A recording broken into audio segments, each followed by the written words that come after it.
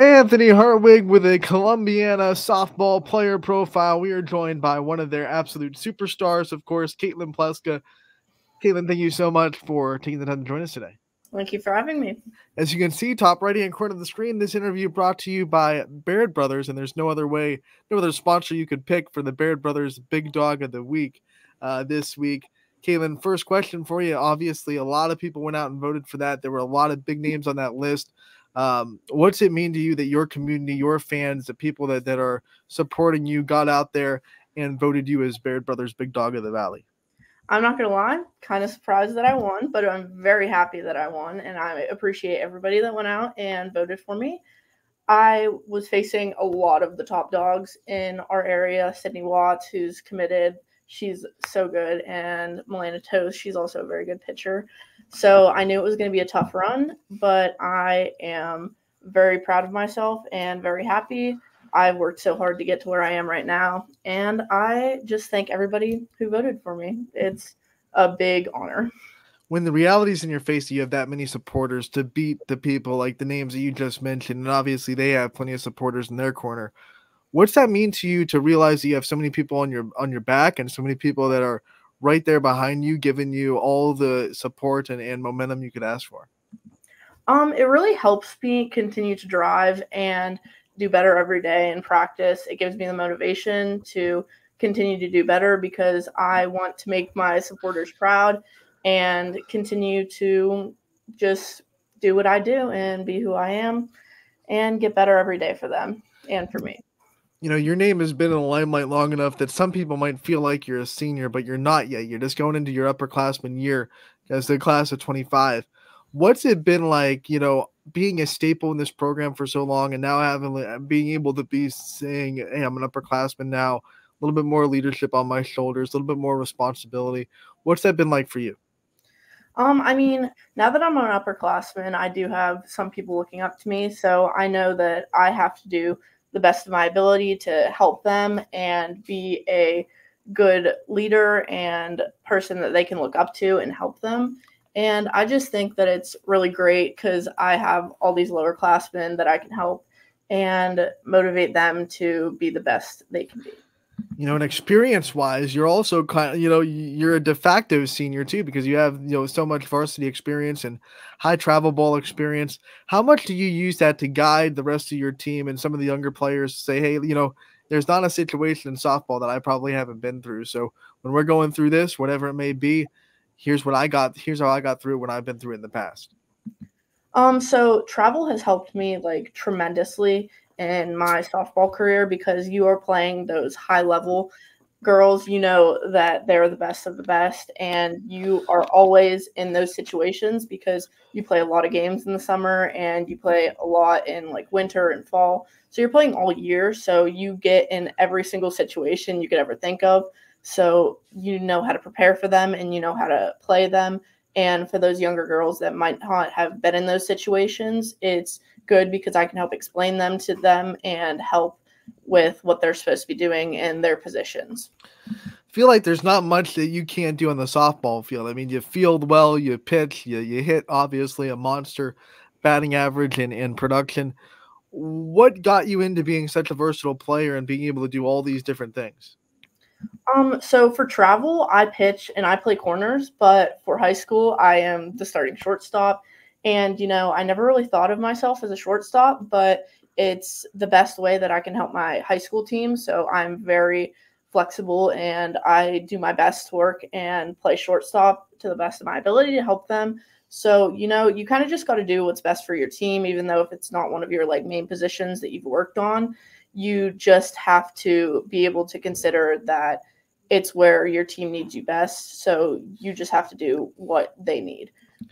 With these different roles, you're switching mindsets a lot. You're going from a fielder's mindset to a pitcher's mindset to a hitter's mindset. How are you able to, switch it off and turn into a hitter and turn into a fielder and then turn into a pitcher? So I think pitching helps like a lot of that because as a batter, you're not just thinking about the batting standpoint, but you're thinking about the pitching standpoint from like their pitcher, how they might think because you know how you pitch and what you think when you're pitching to batters. So it's nice to have that perspective while you're hitting.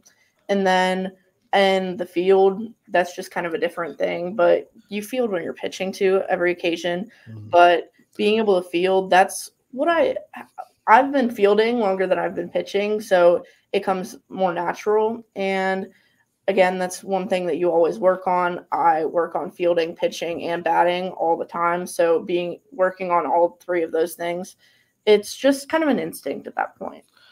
Obviously, you enjoy all three because you put work in all three of those aspects of the game. But where do you feel like you're in your element? Is it in the field? Is it at the plate? Or is it in the circle? Um, I really am confident with myself at the plate. It shows in my stats if that's the truth, but I really feel confident at the plate because I trust my bat. And in the plate, you really can't take the time to think about it. You just have to react. In the field, you can take time to think, and when you're pitching, you can get in your own head. But when you're at the plate, it's just go. You have to trust what you do, and that's just that's where I feel comfortable, but I feel comfortable everywhere. Yeah, right.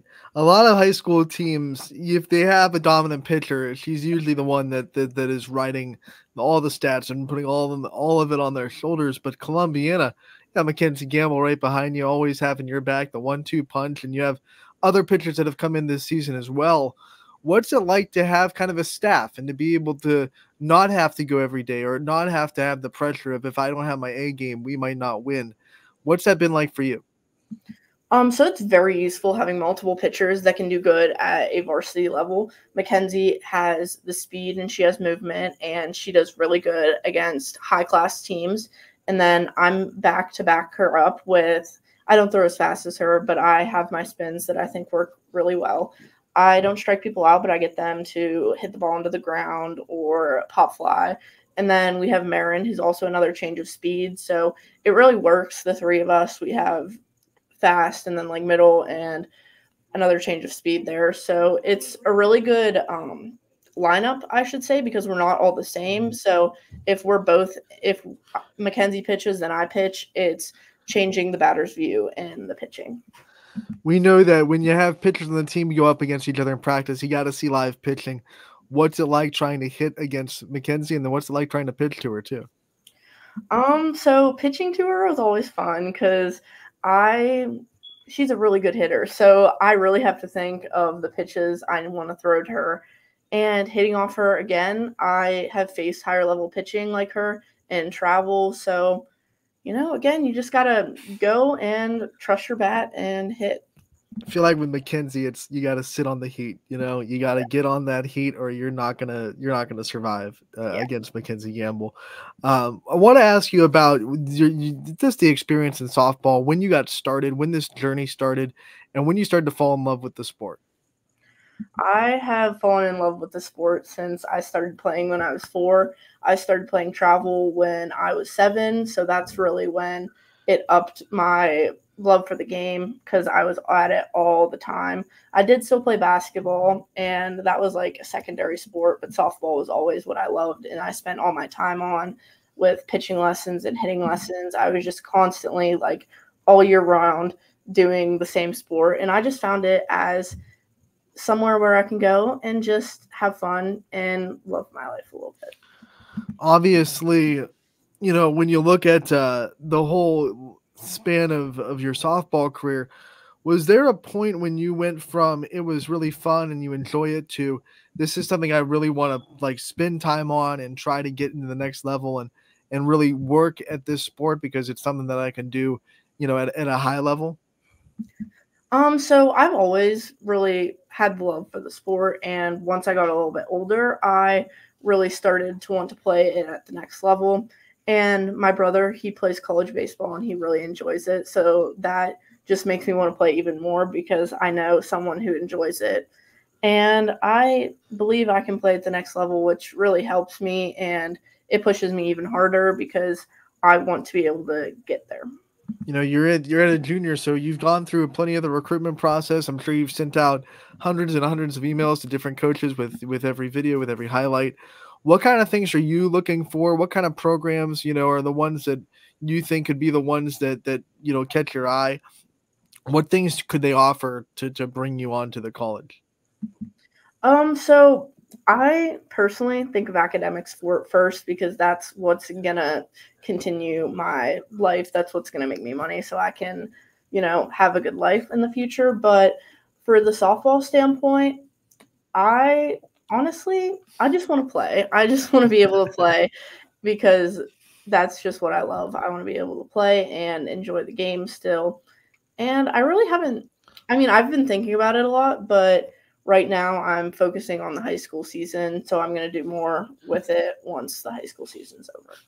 If I put this hypothetical scenario in front of you, tell me which team that you would what personality or what team you'd rather be on. Well, let's say you go to one school that maybe you wouldn't play right away, but it's a championship caliber, school. They're winning a lot, got a lot of great players to learn from and build off of, and you would really have to, fight for your spot and earn it. Or then there's the other teams that you go to. Maybe their program is in a little bit of a struggle spot. They're looking for people to come in and make an immediate impact to really build, stepping stones of a successful program. Which one would you rather do? Would you rather kind of go and learn from people that are already established and are winning and try to get your way into that? Or do you want to go to a school where you could make an immediate impact and obviously, help them with the building blocks of a program? So I love being able to make an impact, but personally, I like being around a lot of top caliber girls, which will push me to be even better and be around all of them. And I like a little bit of competition to be able to work my way up into hopefully a starting or playing spot in the team. You talked about your brother playing college baseball, but then obviously one of your coaches also played college softball. Madison Kurtz played for 4 years in college softball. What's it been like to have a coach that you can pick her brain and be like, hey, what did you go through in your recruitment process, and what were your coaches looking for? What's that been like?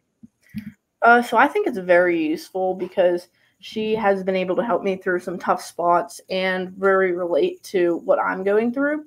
So it's very helpful that she can just help me through this whole process and give me her personal problems and how she did it to give me the advice to continue. Obviously, you have the husband and wife coach set up at Columbiana. I call them the Ralph and Karen Weekleys of high school softball. What's it been like to watch their dynamic and to be able to be coached by both of them, and how much have they helped you grow in your softball career? Well, since they are husband and wife, they work very well together. So it's very nice having that specific relationship between our coaches so that they don't really butt heads as much, but they work off of each other and strive to get what's best for all of us. It's very nice. And yeah. If you had to pick like one aspect of your game that you think those two are the most responsible for getting you to where you're at, what part of the game do you think you'd say? Honestly, maybe the mental part of my game, because I used to struggle with that a lot, but Coach Maddie Kurtz has really helped me through that because she also experienced that in her high school days. So she has been able to really encourage me to do better on that aspect. You get to represent Columbiana every day. What's your favorite part about being able to represent the school, being able to represent the community, and to be able to call yourself a Clipper? Our community is all really close, so I really love being to represent this little family that we have in Columbiana. It's always a joy being able to be in the community and just everyone being so close together. It's really nice. Let's talk about softball superstitions. Do you have any of them? Do you have any things that you have to keep in routine? Well, I always put my uniform on in the same order, and let's see, what else do I have? I always have like some type of braid in my hair normally, whether it be like a little small one or a big one. And left cleat always goes on before right cleat. Left cleat, right cleat. Okay. Is it left sock, right sock too? Yes, always. Can't forget that. You guys have some awesome uniforms, and you've had awesome uniforms your whole career. What's your favorite, uniform combo? What makes you look good, feel good, play good? So we always do the white jerseys with the black socks for home games and the red jerseys with the red socks for away games. I personally like the red jerseys better because I can roll my sleeves up. The white jersey, my one sleeve, can stretch a little bit, but the other sleeve is attached to my bicep and it will not even go up at all. So that really bothers me because So it's you'll be sitting there with one sleeve up, one sleeve not. What's he doing out there?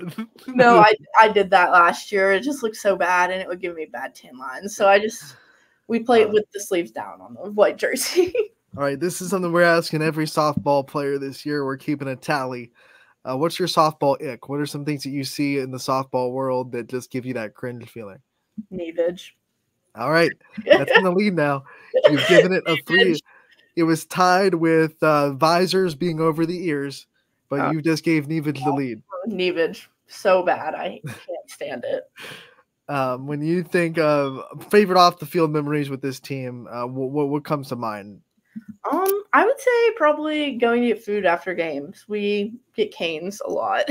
We'll drive up to Boardman and we'll get Canes or like Chipotle. And we always have like girls coming and some of us will drive together. And it's a good time and some bonding. Best way to celebrate a big win for Caitlin Pleska? Oh, I don't know. Sometimes we'll go out for ice cream or I don't know. I feel like I don't celebrate that much, which is kind of. You just recently had a walk-off victory over the weekend. How did you celebrate that one? You not do anything? I went to work. Well, there you go. That's how you celebrate. I left the game. I left the West Branch game, and I went straight to work. She earns that money. Yeah. That's how we celebrate things. I do want to ask, you talked about obviously academics first. Before we let you go, I got to remember, what career path are you thinking about? Or have you thought about what majors you want and what career path you want to get into? So I have been thinking of going into majoring in psychology and minoring in criminology for a little bit. So that's what my career path has been for a while.